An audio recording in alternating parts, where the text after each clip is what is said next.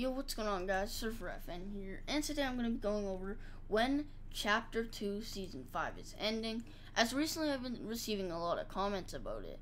But yeah, just before we get into the video, a like and sub is always appreciated.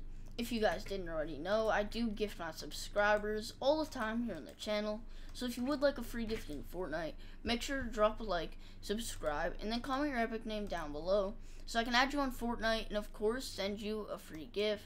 I know it says I have no V-Bucks right now, but today is actually my birthday, and I got a V-Bucks card, so I'll be redeeming that, and then I'll have some more, so I can gift you guys. But yeah, it is my birthday today, so I don't know if I'll be able to upload again after this one. This is just a morning upload. I might try to do one more tonight, but it just depends if I'm busy with family and just stuff like that. But yeah, without further ado, let's go over when Chapter 2 Season 5 actually will be ending. So, a lot of people obviously knew that in the Battle Pass area down here, it says March 16th.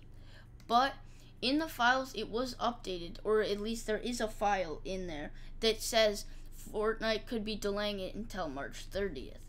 As of right now, that isn't confirmed and most likely not happening, but honestly, you never know.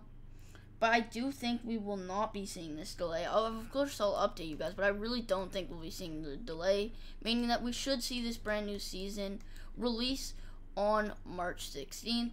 I'm going to be staying up, letting you guys know with all new content. Really short video just because it's my birthday and I don't have that much time.